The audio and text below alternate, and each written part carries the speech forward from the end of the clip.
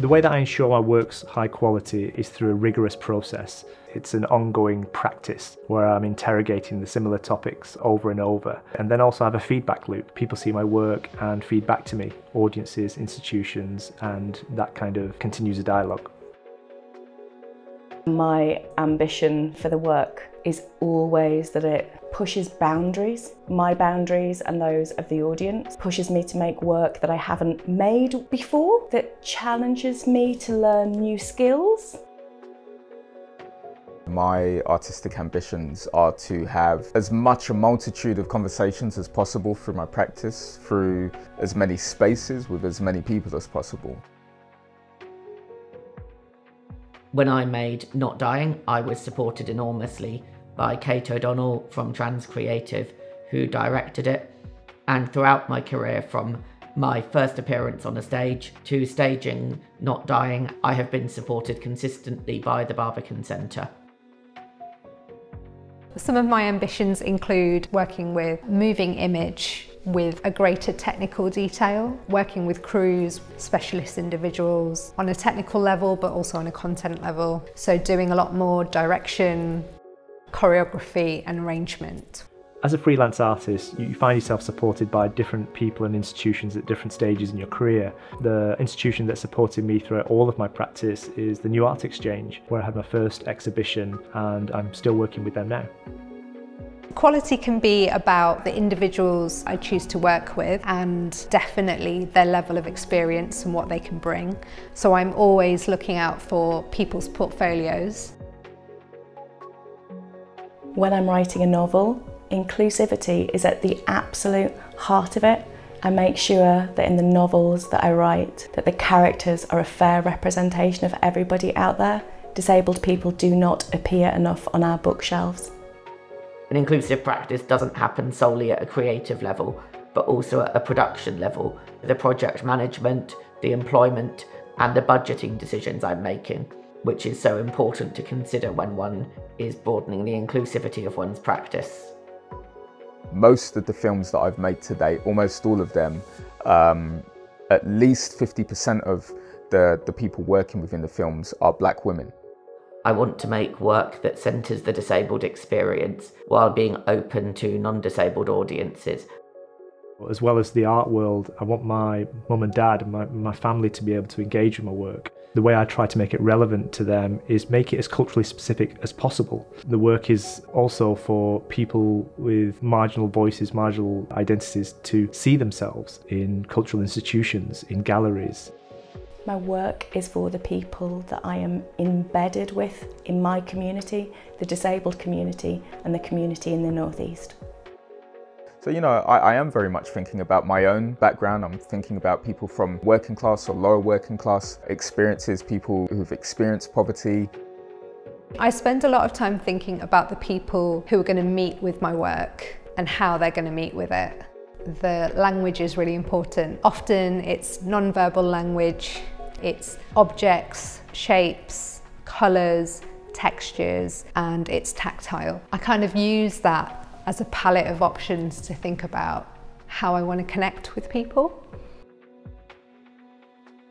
Having a strategic approach to my freelance career means that every choice I make is assessed on a metric of whether it supports the financial viability of my career and whether it supports my growth as a creative.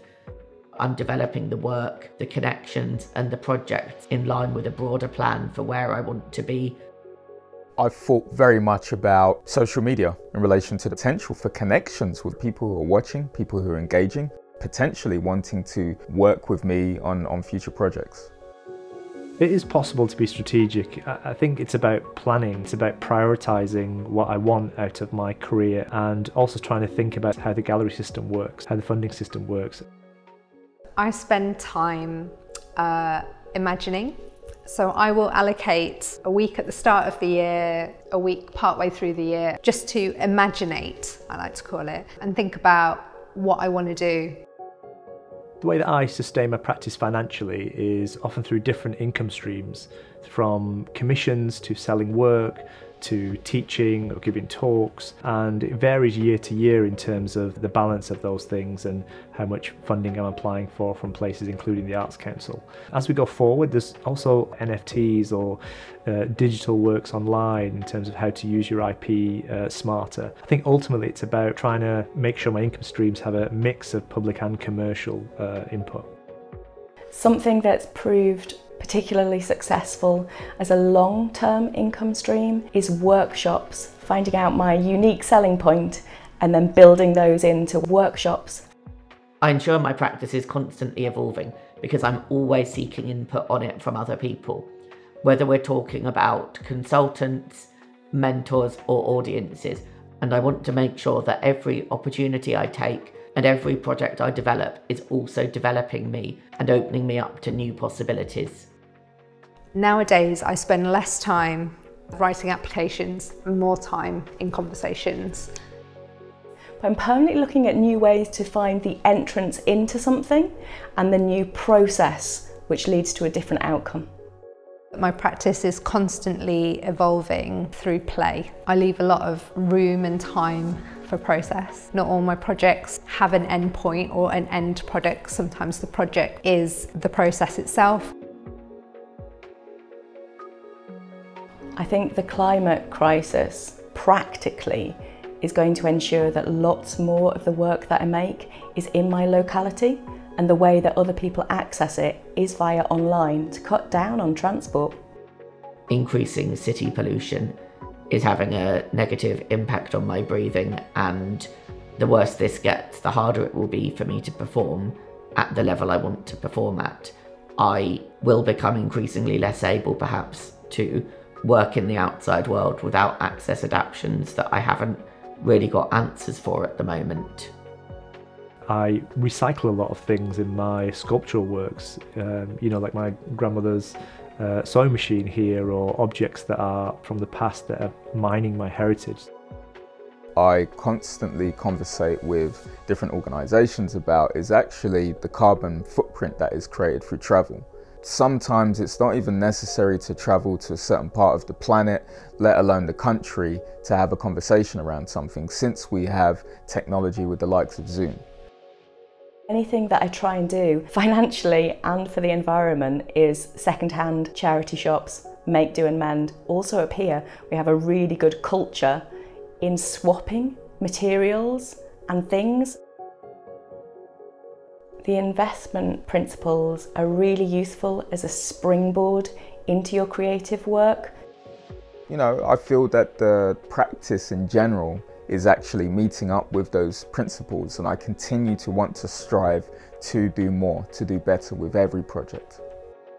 Supporting other people in their practices, bringing them in and fostering and creating opportunities, raising the ambition of the work. The investment principles make me answer difficult questions, make me think about whether I'm doing the right thing, whether I'm doing it for the right audiences, whether I'm truly developing and growing myself, other people or the industry. They seem to be aiming at more fairness and inclusion and accessibility to the arts for everyone. So I think they're useful if the places with power are genuinely incorporating those ideas of fairness. You can pay lip service to the investment principles, or you can think about how you can genuinely deliver them. And that is the difference between ticking a box and forming really meaningful relationships with people, with communities, with each other, with organisations, with your audiences.